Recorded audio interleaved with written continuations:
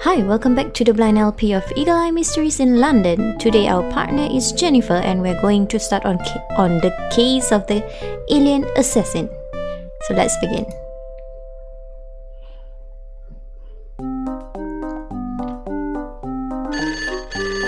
Okay, it's the phone now.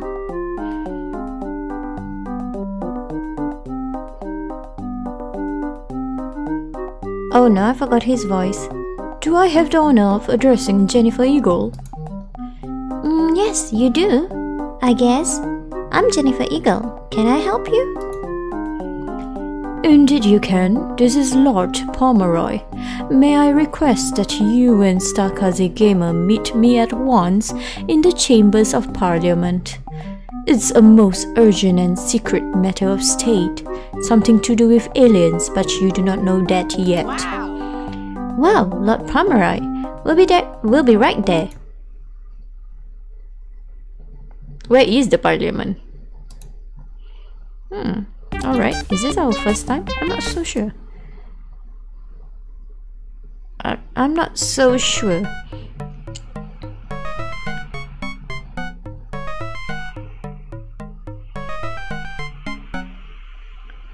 There's Lord Pomeroy, Stakaze.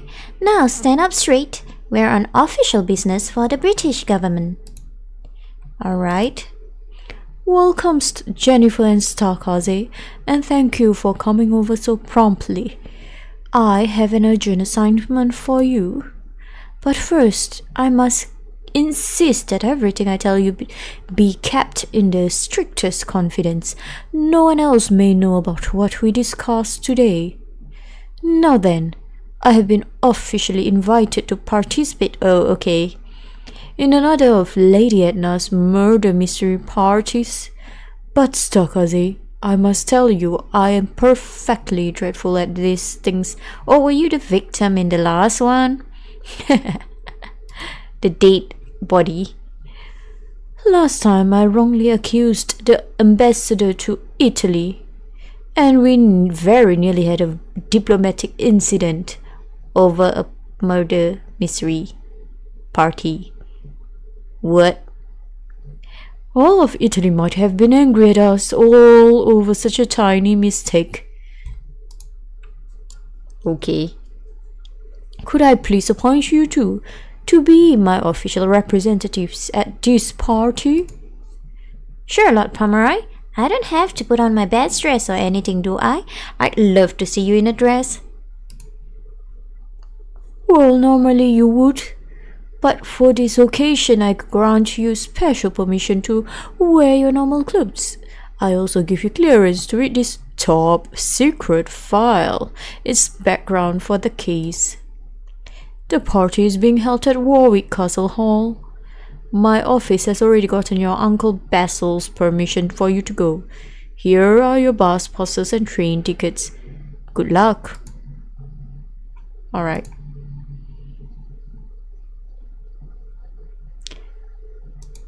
Let's go. Are we going to have another map thing going on here, or can we just go there directly?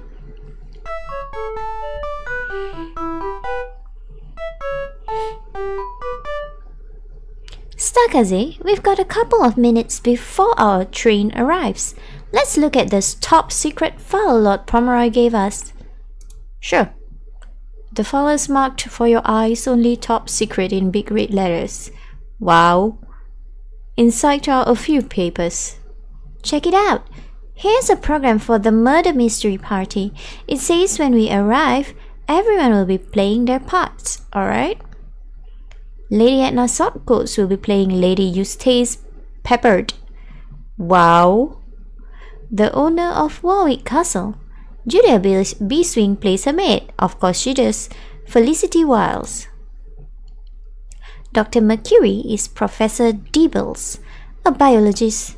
Miss Drumright will be playing Miss Barnum, an events promoter. And Mr. Frescura will play Dr. Figbodham, an astrophysicist. Oh, there's a lot of people. Colonel Sweeney is Sergeant Spangler, a retired army officer. And get this, Stakaze, it says Velbezuk, the alien, will play himself. There's an outer space alien at this party? There's another official-looking document here. It's like a spy report. It says, rumors about the sighting of an alien from outer space at Warwick Castle are confirmed to be true. Wow, don't fall for it, Jennifer. It's fake. It's just a play kind of thing. Lady Eustace Peppard claims the alien is a guest. No official action has yet been taken. Recommend you send experienced representatives to investigate. That's us. Cool. Cool, Stakaze. The people at the party will pretend like an alien really has landed and is hanging out at Warwick Castle. And here comes our train. Let's go meet this alien from outer space. Yeah, let's go. I'll look over the files some more as we travel to Warwick Castle. Alright. Oh, I can't skip. Oh, wait, okay.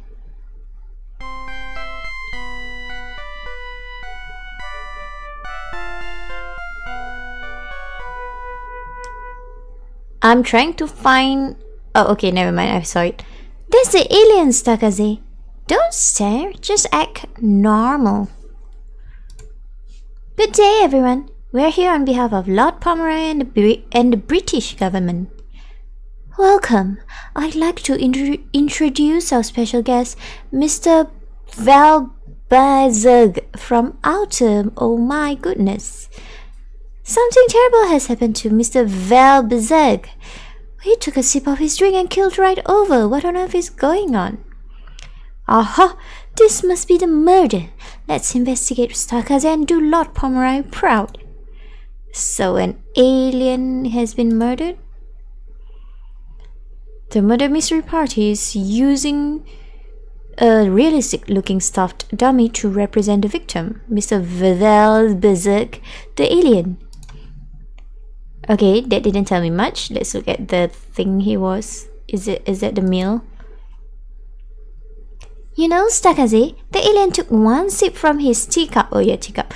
And then, boom, he was dead in his chair. What was he drinking? Tea, maybe?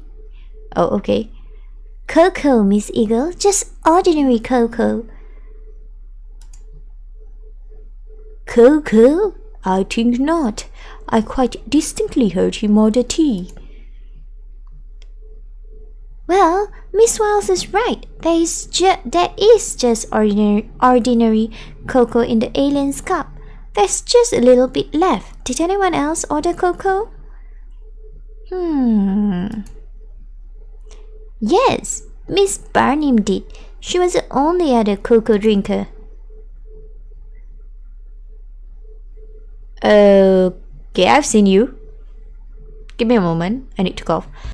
Okay. Yes, as a matter of fact, I did. I drank mine. It was perfectly delicious. Nothing wrong with the cocoa at all. Miss Barnum's cup used to have cocoa in it. Is it cocoa or cocoa? Cocoa, right? But now it is empty. I'm gonna check it. I'm just gonna make sure. Okay, yes, it was cocoa. Miss Barnum's cup used to have cocoa in it, but now it is empty. Alright. I guess we'll talk to you, Colonel. Lord Pomeroy's notes say Colonel Sweeney is playing Sergeant Spangler, a retired army officer. Well, he's gone now, is he? Good. Don't like aliens, can't trust them. Who knows what they're up to in their misshapen purple haze?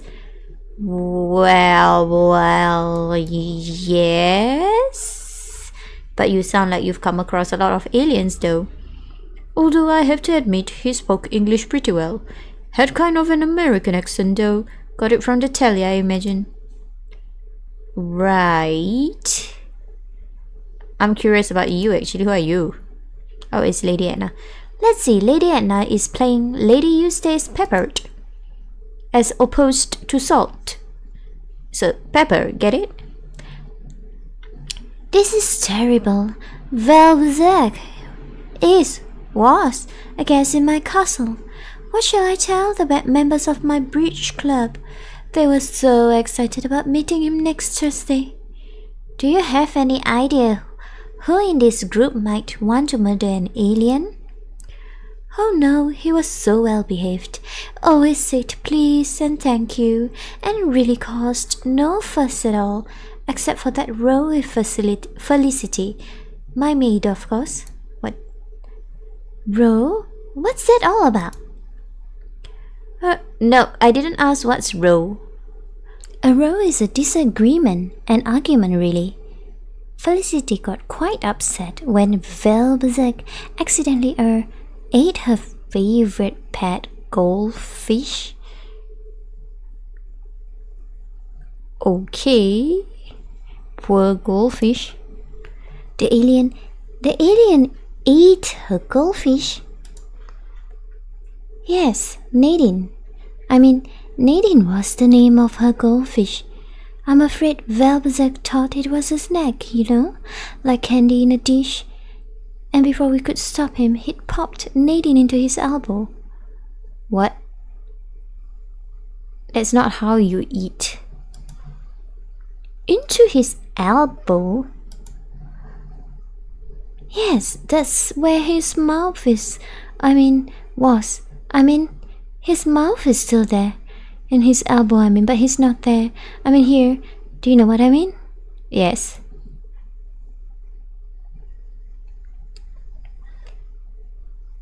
I'm trying to look at his elbow, but I can't really see. Oh well, okay. Our secret file says Mr. Frescura is playing an astrophysicist named Dr. Figbottom. I don't know. An astrophysicist studies stars and planets. He probably had a few zillion questions for a person from outer space. What a tragic murder. I'm sure that once Mr. Velbazek got to know me, us, he would have shared his technological secrets with me. With us. You know, with humans, like me. Then we could have built our own spaceships and learned so much more about our solar system and our galaxy. I can tell you how maddening it is to only be able to look at our universe through a little telescope. People like Miss Barnum just don't understand how important a meeting like this really was. All she could think about was how much money she could charge people to see the alien from outer space, if only he would let her take him on a tour. Oh right, Miss Barnum is the fake name, okay. The alien, Mr. Velbazek, told her quite firmly that he would never charge people money to see him. Oh, that really made her furious. Alright. Who are you? According to our secret file, Miss Drumright is playing the ruthless promoter, Miss Barnum. Oh, we haven't talked to her yet. You know, I don't think there was a murder committed here at all. I'm sure this is all just a tragic mistake. It's really too bad the world will not be able to meet Mr. Velbazek. It's too bad. Of course, I imagine people will line up for kilometers just to see his body. And pay a lot of money too. A lot of money. Well, you have a motive. I see one of the chairs is empty. Is there someone's missing from this hall? Yes, Miss Eagle. Dr. Winthrop Dibbles decided to take the air just before I brought in the refreshments. If you'll just step right this way.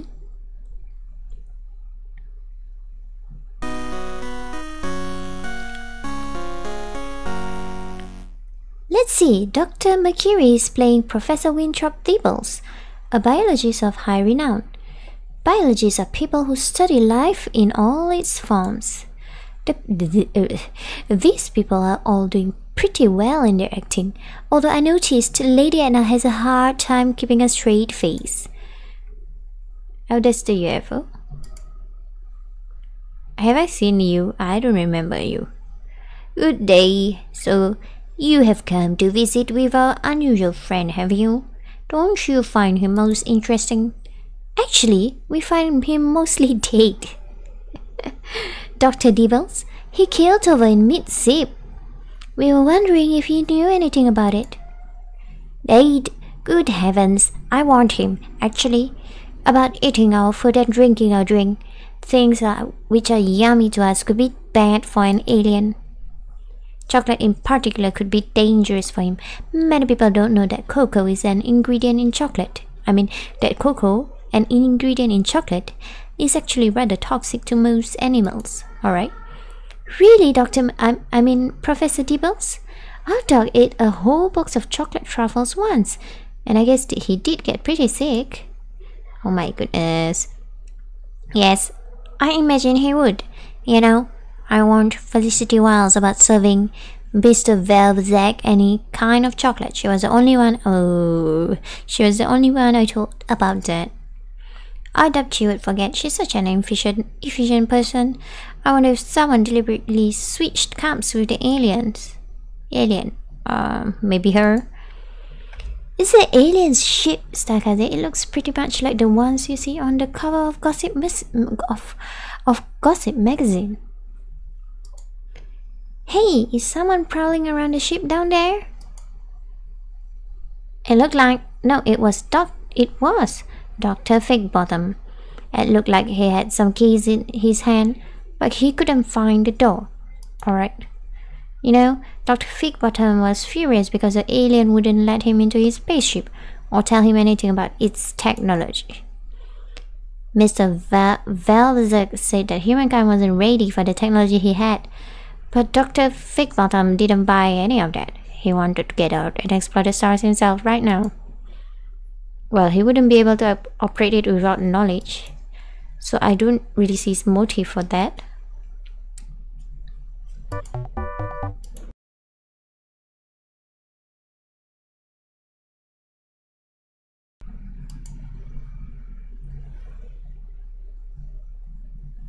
Oh, is that all? What? Okay, let us review the facts.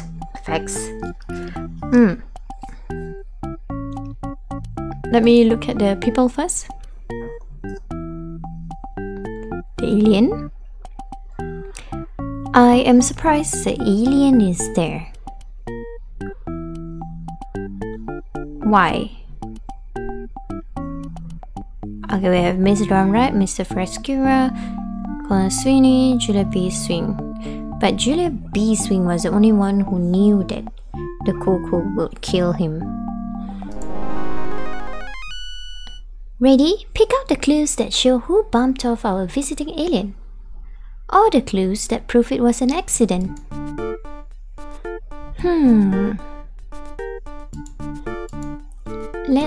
Okay, firstly, the alien ordered tea, not cocoa. Alright. Miss Barnum and the alien were the only two cocoa drinkers at the table. Well, Miss Barnum drank all her cocoa and found it delicious.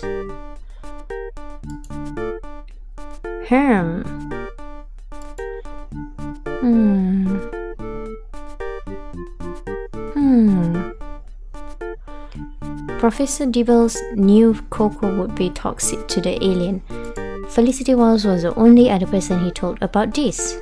So we'll need to find her motive for that, which is him eating her goldfish, right? Julia Basing plays the maid. Upset, alright. Okay. Drank all of her cocoa. Tragic mistake. Doesn't have anything to do with it. Nope. Alien is gone. Nope.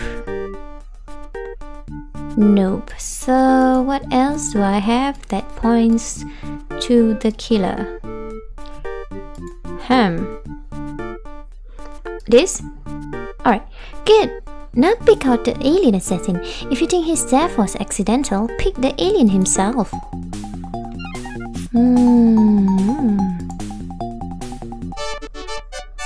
You got it! You got it! The maid, Felicity Wiles, was a guilty one in this out-of-this-world murder party. Our first big clue was the cocoa the alien drank just before he died. Professor Dibbles knew that cocoa was likely to be fatal to an alien, but he had no motive for the crime. He only told one other person about the cocoa secret, the maid, Felicity Wiles. Felicity had a motive to murder the alien, revenge. After all, the alien had eaten her favorite pet goldfish. Oh, that was fast.